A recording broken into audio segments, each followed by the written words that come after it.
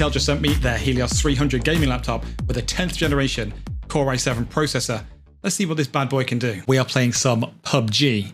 And as always, when in PUBG or any game in general, you need to make sure you look awesome. So that's why we're sporting the custom Sacriel hoodie.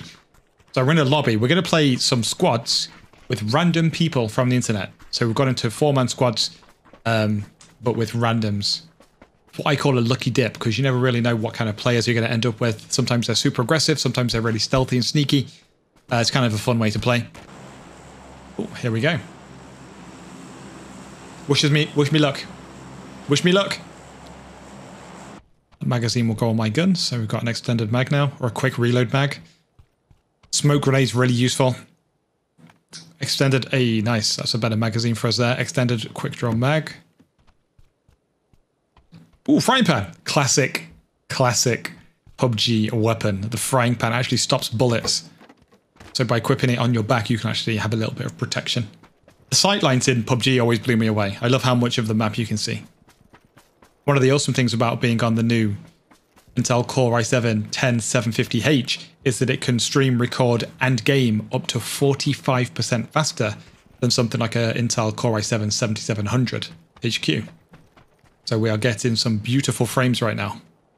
And not only is this a beautiful monitor, it's also 144 Hz, which blows 60 Hz out of the water. And it has a 3 millisecond overdrive response time, so your frames keep crystal clear during those high octane moments. I'm a big fan of the vaulting and stuff they've added to the game. Kind of, VRs can be a bit rigid, especially kind of milsim realistic-y style ones.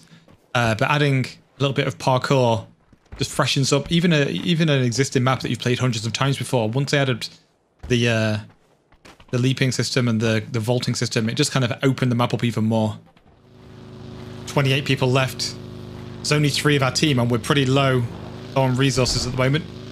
Why are you, Jeffrey? Why? No, please, no, don't drive into the smoke, please. Don't drive into the smoke. Jeff's got this. Jeff's got this.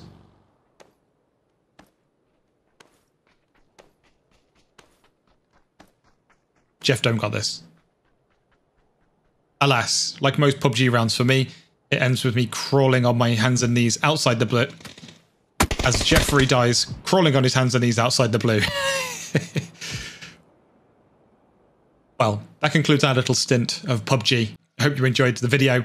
Thank you very much for watching, and I'll see you in the next one.